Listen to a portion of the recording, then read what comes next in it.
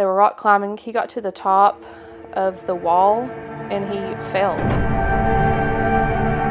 A family is suing Ober Gatlinburg for negligence after a child fell from its rock wall and suffered a severe head injury.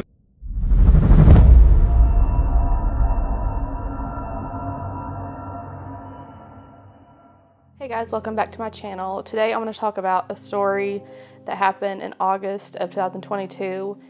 A death wasn't the result like a lot of my other stories are, but this is a big injury that happened at an attraction in the Great Smoky Mountains. When you go to the Smoky Mountains, there's so many things to do for families. There's like calm things, you know, like if you just want to like chill out, you know, golf, things like that. But then there's like more daring stuff. There's like these mountaintop attractions. There's like these roller coasters on the side of the mountain. There's all kinds of other crazy stuff. So what happened at Ober Gatlinburg, there was a boy and his family, and they were rock climbing. They, you know, it was like any other day, any other vacation. They were rock climbing. He got to the top of the wall and he fell. The lawsuit says a 9-year-old boy was visiting Ober with his mother and baseball team from Florida. The suit claims employees failed to harness the child or attach him to the rope belay system. The boy ended up falling and landing on concrete surrounding that wall. The suit says he suffered a skull fracture plus serious and permanent injuries. The family is asking for $1 million in damages. They don't really know what happened, but as a result from this, he has a traumatic brain injury, and it's like extremely bad. They have found that the employees were at fault because they didn't even like strap him in. They didn't even properly secure him or anything like that.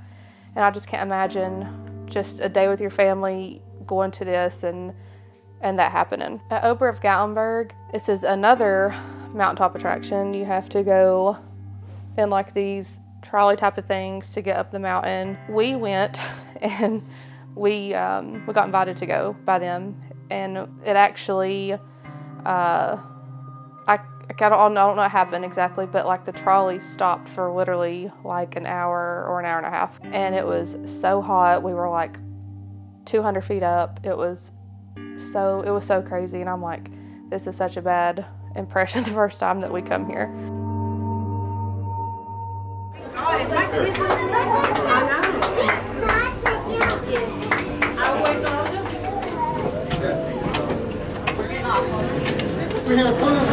Hello everybody. Before you get off the tram, and I know you're probably itching to get off of it, we want to say we're truthfully sorry about this.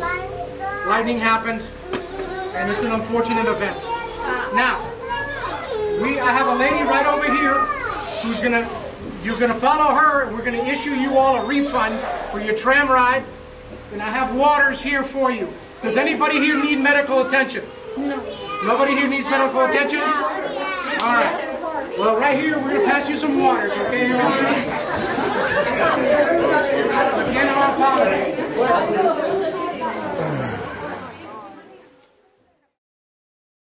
But they have like skiing, they have bumper cars, they have like, it's kind of like a fair type of rides there. So there's really everything for anybody there. And Ober Gatlinburg, it was really fun when we went. I like the whole vibes there because it kind of reminds you, it's kind of like older, and they haven't done like, you know, real modern, it's not real modern inside. So it reminded me of kind of like, you know, like nostalgia type of like childhood things. And they have like arcade games, and they have like a food court type of thing. So it was really fun when we went. So the family is suing Ober Gatlinburg for $1 million.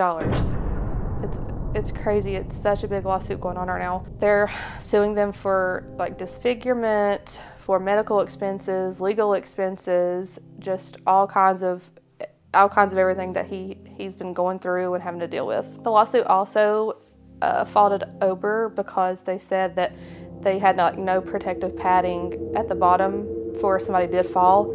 So he literally hit like concrete on the ground whenever he fell. I didn't even hear about this. I've heard about a lot of other things that happened in Pigeon Forge just by Googling, because you literally don't hear about it. It's a big tourist town.